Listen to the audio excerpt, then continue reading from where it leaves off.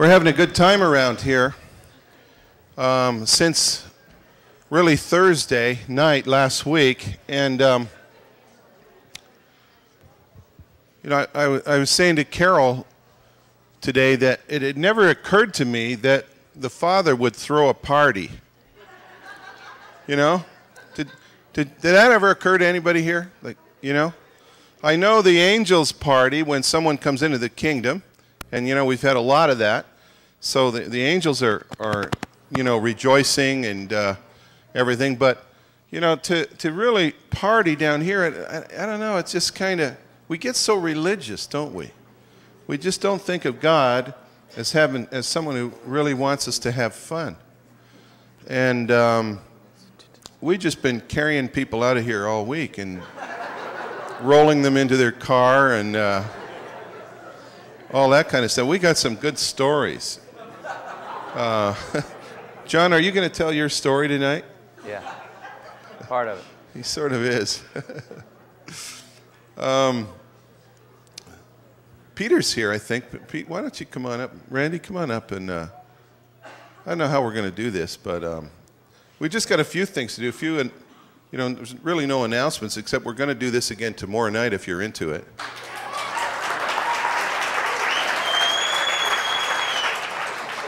Did that sound half-hearted to you?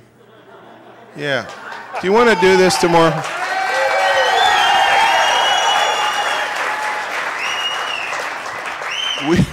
We had a meeting for the pastors. You know, the Vineyard guys get together every 2 months as a rule, and we had coordinated this when Randy was with us, and so we got together in the morning, and then it was held over. We kind of took a lunch break and came back and did it again.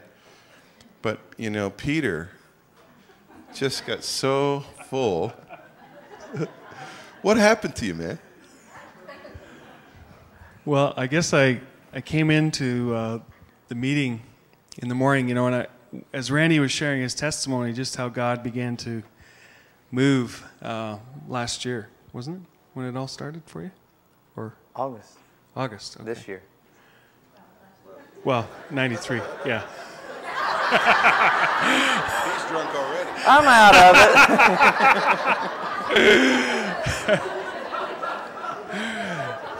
it. You write on your checks 93 too, right? But, you know, he was kind of at an all-time low. And I don't think I was at my all-time low, but the last 6 months have sure been a real bummer. So pretty close to the bottom. But anyway, as he was just sharing his testimony and, you know, how God kind of just broke in, and it really began to speak to me, you know, the joy of the Lord is our strength, and how the enemy just loves to rob us of our joy to zap our strength. And, you know, normally I'm pretty joyful. And but I came in here really clogged up, and I think it was also just an intercessory burden for the church. You know, people that I've talked to just feeling discouraged, and life in the desert isn't fun.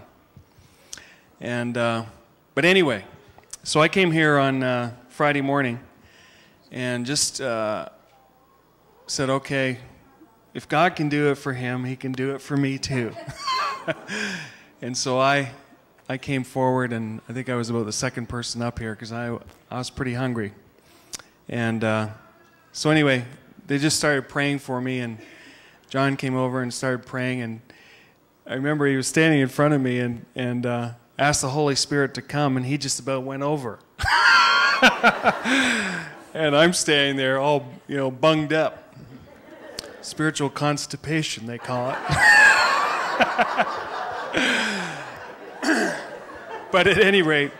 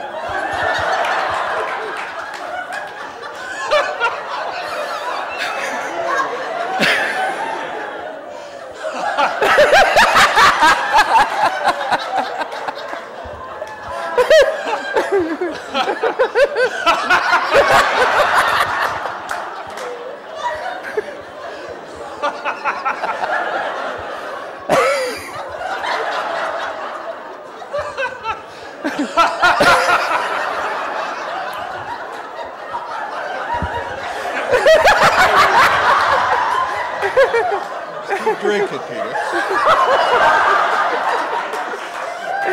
And then what happened?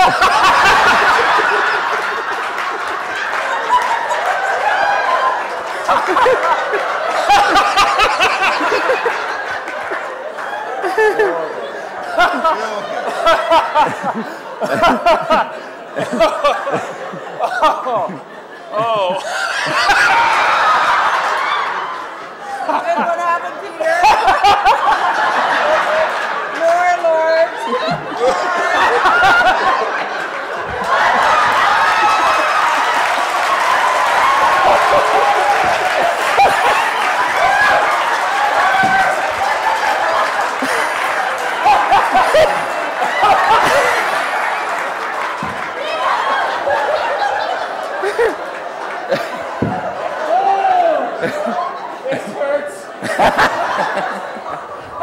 And that's what happened.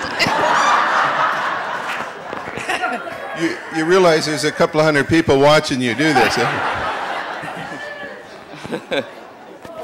This is how to get rid of your constipation, right?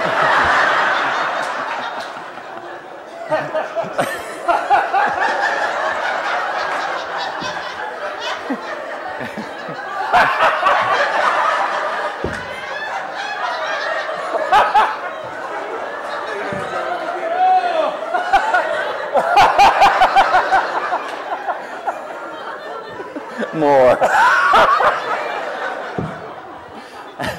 We're trying to figure out why they call this the laughing revival, you know?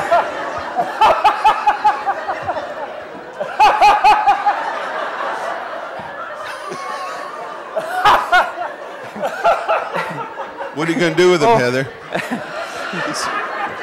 Once a drunk, always a drunk. Is that it?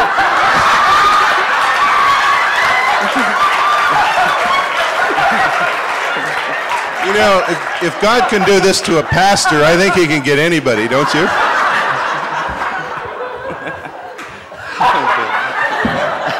You don't want it. No,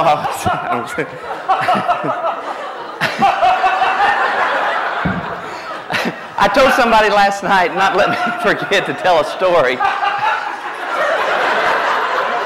I'm used to this. I preach over this in my church. Never did before until lately. Somebody says, that's not reverent. No, reverencing is doing what God's doing. He's reverencing God right now. Those of you sitting up there like this are being very irreverent.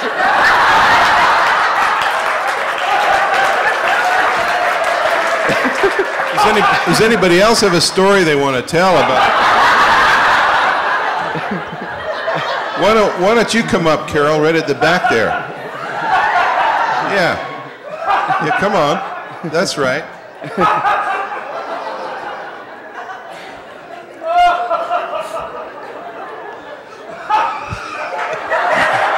Hurry, hurry, hurry. You're wasting God's time. Just while Peter's recovering. You know, you came Thursday. Was Thursday or Friday your first time? Friday. Friday was the first time. And what was happening? Now let me see what happened Friday. Friday I went out cold. Now you got to remember that I used to be a nurse. I'm very sophisticated. I'm very self-controlled. Never anything improper. And you definitely don't act like an idiot.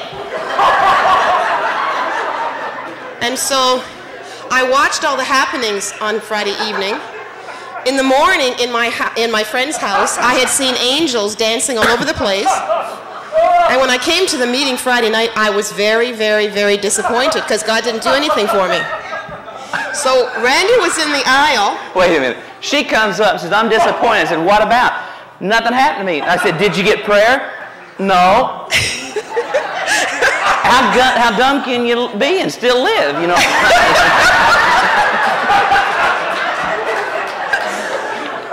At any rate, I landed on the floor, and I suddenly found myself in heaven at this phenomenal party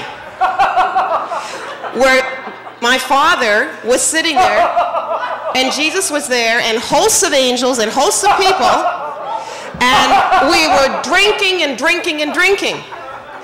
Fermented. But you got to realize that the wine glass was huge. And when I drank from it, the wonderful thing of it is that when I couldn't drink anymore, I could climb into the wine glass.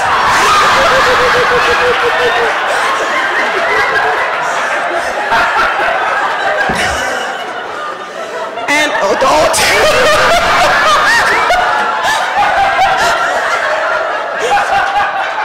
This is dangerous. I ended up on the floor, but actually at the party we were telling jokes. And everybody was banging the table in heaven now. And every now and again I would close my mouth and say, I can't take anymore. And they would open up my mouth and throw it in and say, more, more. But I didn't know it was these guys that were doing it.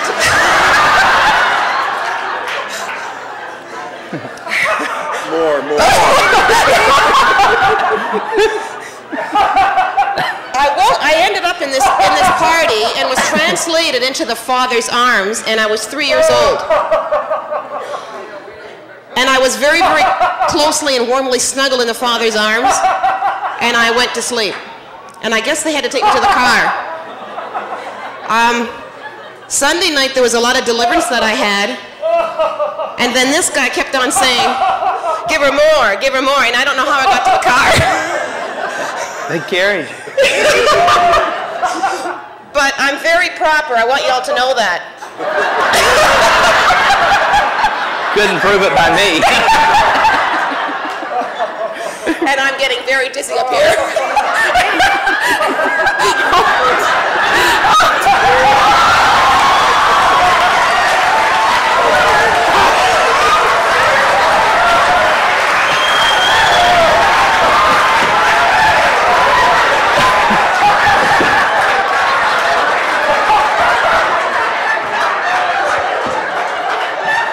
Can anybody vouch for this lady? Steve, this is your friend, right?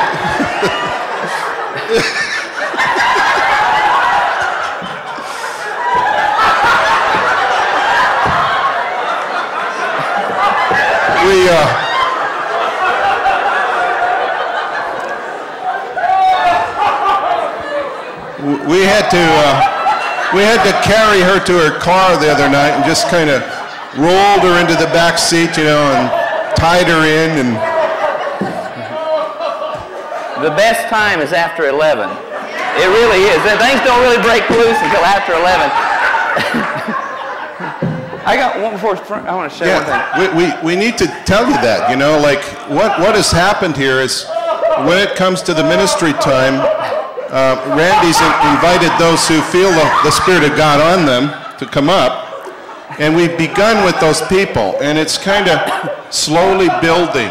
And you know, a lot of folks have to leave, and so you know, by 10:30 or so, things are, you know, there's only half the crowd here or so. But honestly, that is when I don't know, it's like the Holy Spirit catches his second wind or something.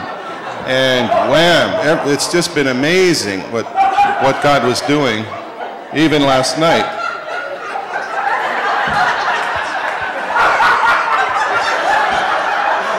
So don't go home too soon if this is what you came for.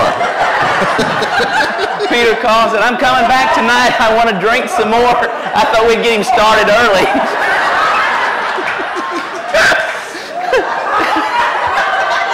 Phil. We really want to see all the pastors really get busted big time.